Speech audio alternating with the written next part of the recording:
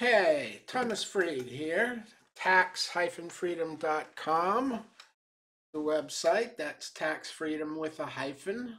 The YouTube channel is at tax freedom with a hyphen. And the website that I have that helps people answer any correspondence letter that they may have received from the IRS for $50 or less is irszoom.com.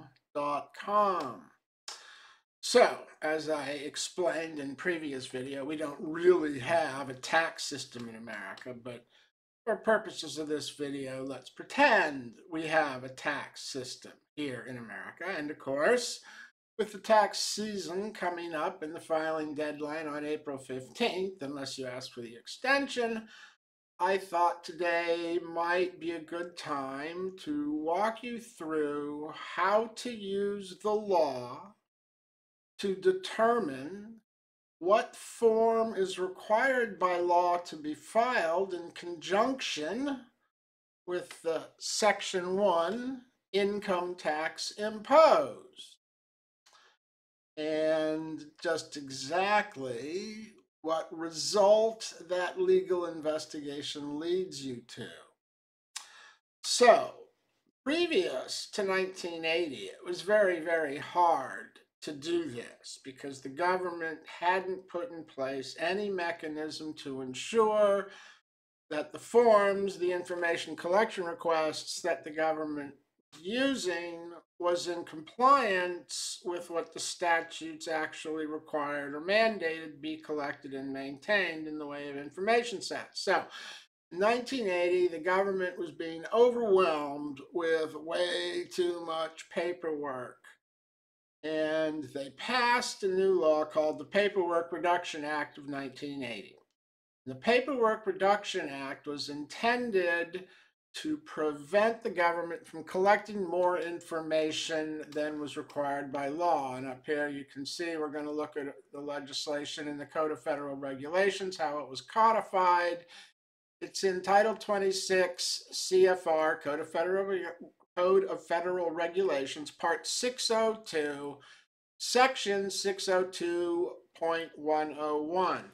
Now, what happened here is when they passed the Paperwork Reduction Act in 1980, every single government agency had to create and submit to the Office of Management and Budget, OMB, a cross-referenced table that showed all of the forms being used by that government agency, cross-linked, cross-referenced to the code sections that the agency believed required the form to be used. And OMB took this information from all the agencies. Here's all the forms that we use, and each form is linked to the laws that we believe justify the use of the form and require the collection of the information. So OMB was confronted with a monstrous task. They had to go through all the tables from all the agencies, all the forms, all the statutes, and make sure that no form was asking for more information than the law required or that the law didn't require. And they modified and edited all the forms so that the forms the government now uses only have on them requesting on them that you provide the information that the law says is necessary or that you have to provide. So, what this table has made it possible to do is take any given code section in the United States Code, our written law, and then go to this table and look up what forms are required under what code sections. So, the federal personal income tax is imposed in Title 26 United States Code Section 1, and it took the IRS over 5 years to comply with this paperwork reduction mandate. All the other agencies did it within a year, and the tables were pretty much complete by 84 except for the IRS. And I'm pretty sure the IRS spent 5 years waiting before fulfilling the requirement to submit this information to OMB because there was a lot of focus on the Paperwork Reduction Act and what was being done to forms and how they were modified. And it turned out they were asking for this information and didn't need it, and that information and it wasn't required. And the IRS didn't want to be put under the microscope and face that sort of scrutiny. So they waited 5 years for all of the hoopla to die off, and then they submitted their table to OMB, who went through and faithfully processed all of the information in it and published the results of the IRS's submission. And that is now published in, as I said, Title 26, Code of Federal Regulations, CFR for short, Part 602, Section 602.101. And that's what we're going to look at right now. This is how you can use the law to look up to see what tax return form is required by law to be in compliance with Code Section 1, tax imposed, our federal personal income tax that they make you pay every year on April 15th.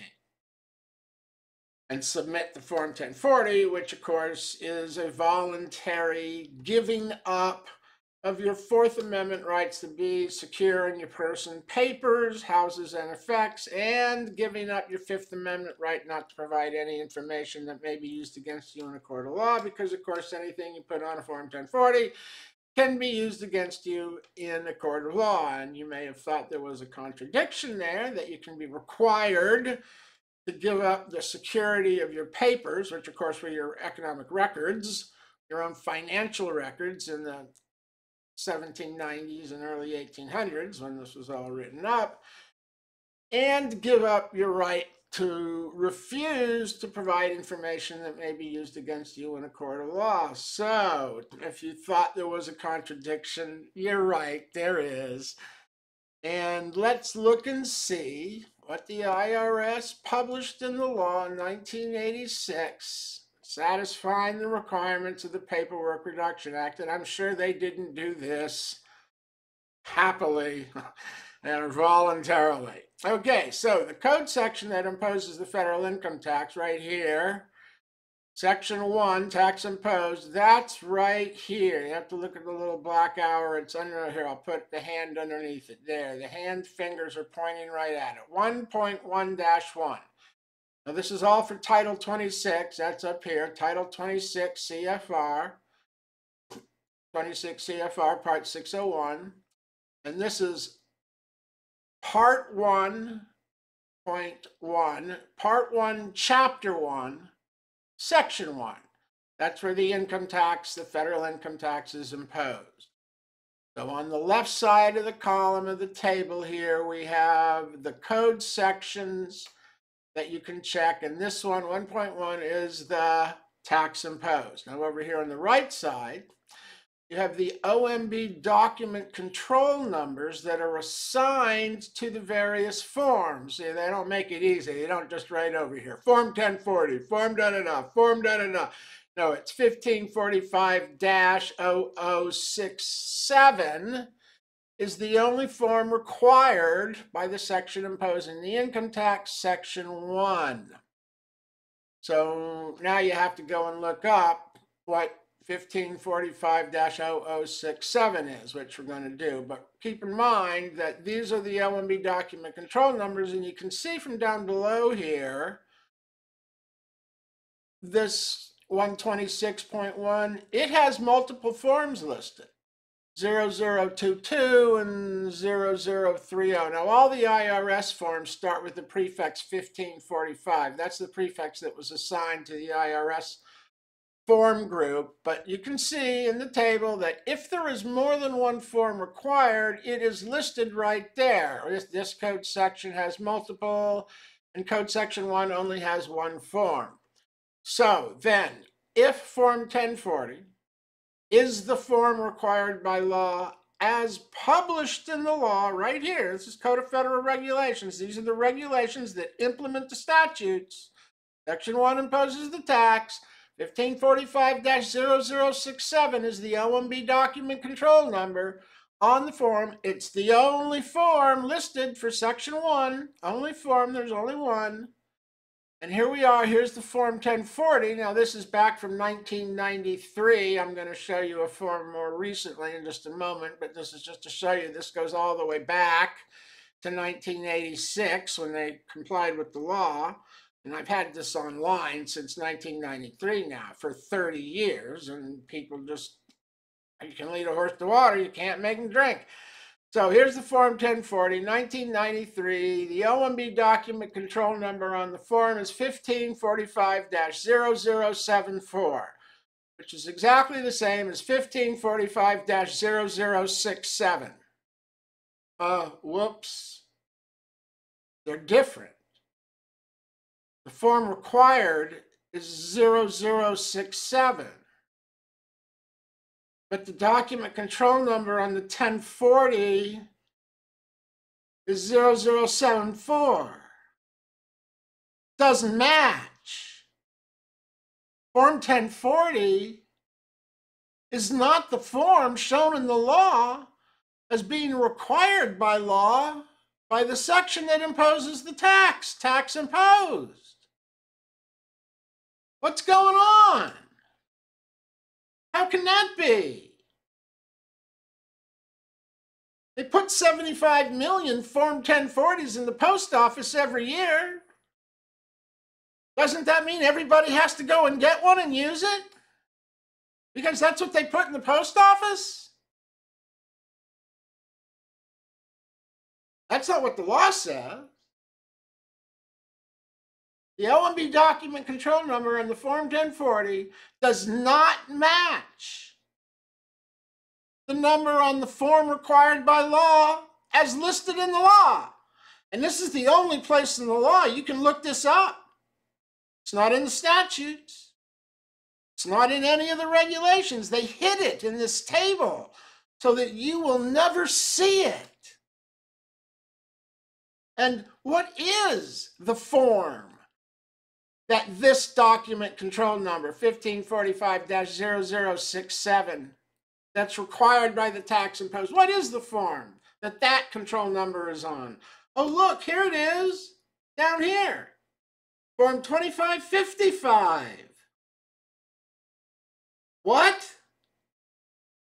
Here it is. Here's the OMB control number, 1545-0067. And what's the name of the form? It's not domestic income, foreign earned income. Foreign earned income. That's what you're required to report under Section 1, tax imposed. Oh, look what it says right here. For use by U.S. citizens and resident aliens only. Citizens and resident aliens report foreign earned income. If you remember from previous presentations, you remember that the income tax only applies to non-resident aliens. Only collected from non-resident aliens and foreign corporations from 1913 to 1942. Citizens didn't pay tax. They only paid tax on their foreign earned income.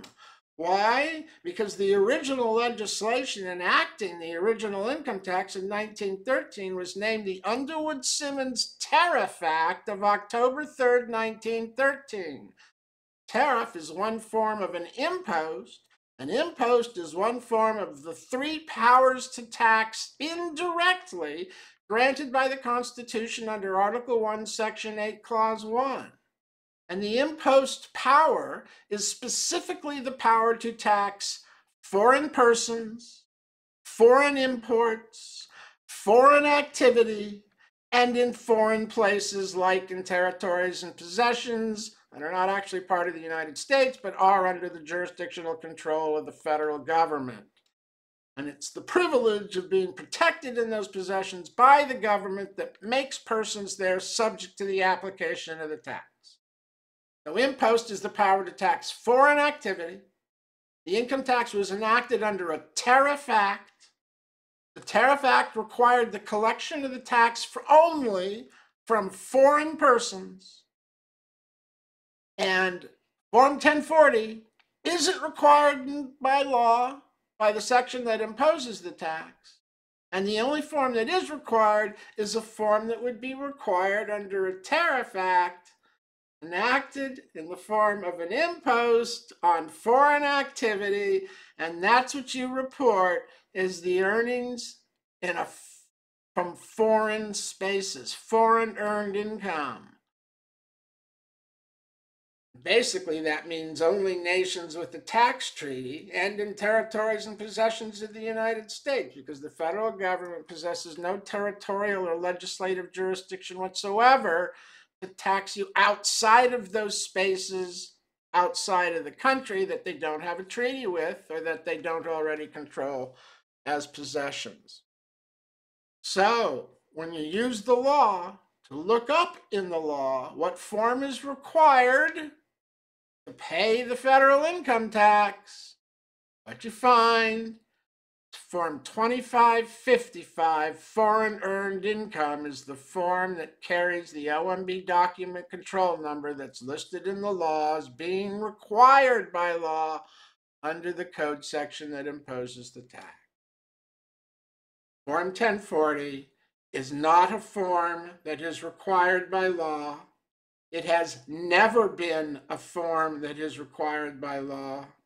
And the federal income tax doesn't tax the fruits of labor derived from the simple exercise of your right to work, because rights aren't taxable. Neither the possession of the right beforehand, nor the exercise of it after the fact. And the law very carefully stays away from attempting to tax your earnings earned in the 50 states. And I'm going to be doing more videos that explain all of this from beginning to end, starting, of course, with 1913 and the 16th Amendment, which also doesn't do what you've been lied to about it, claiming it does do. So, April 15th is coming. Form 1040 isn't required by law.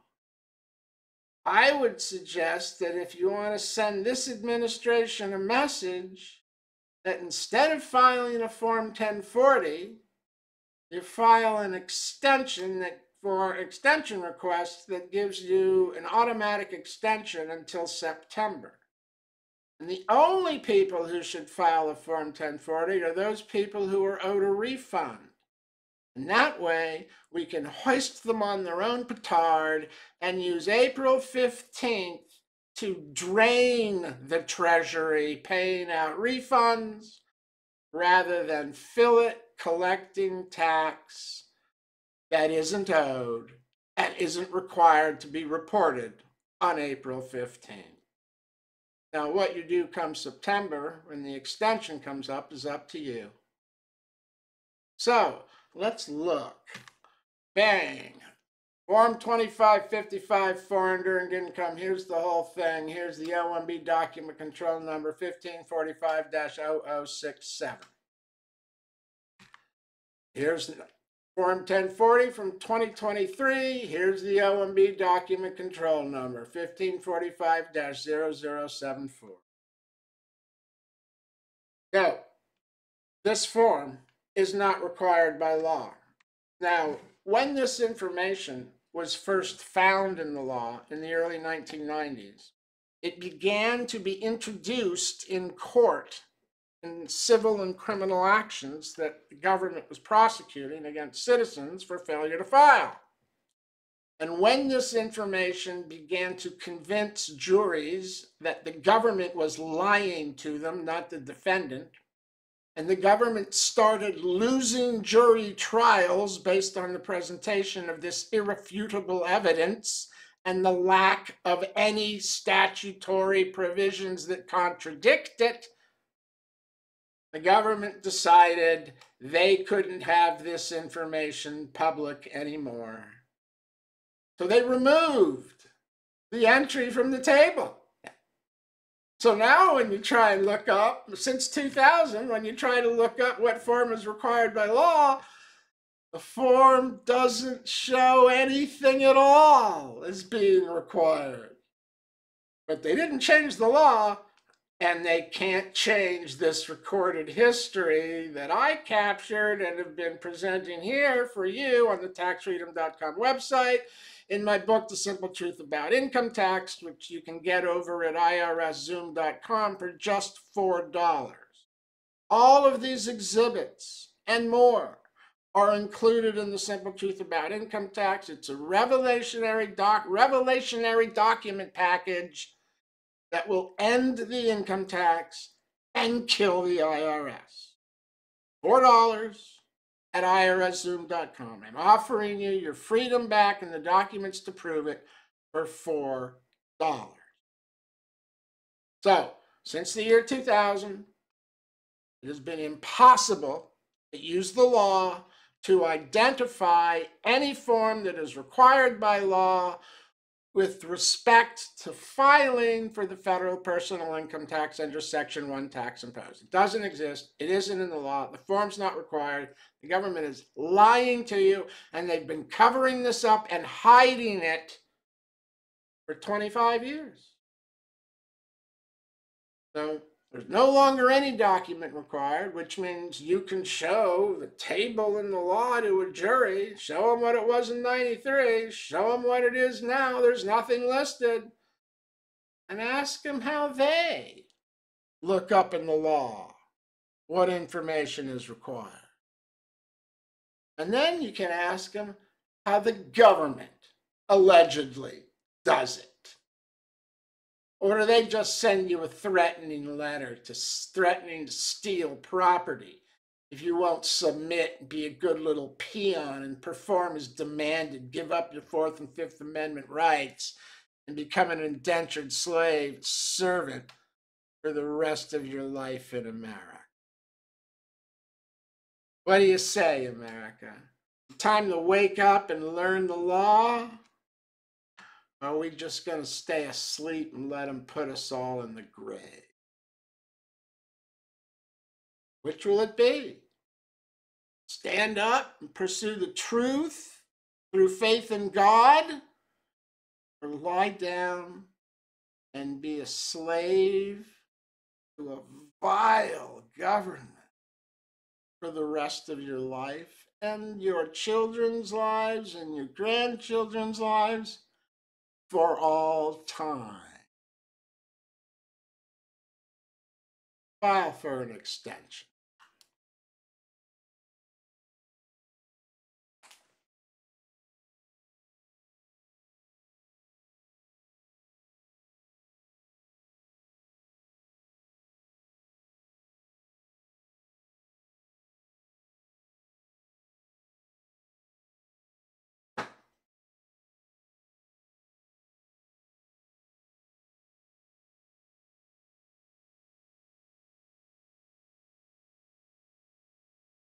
Well, let's see what happened.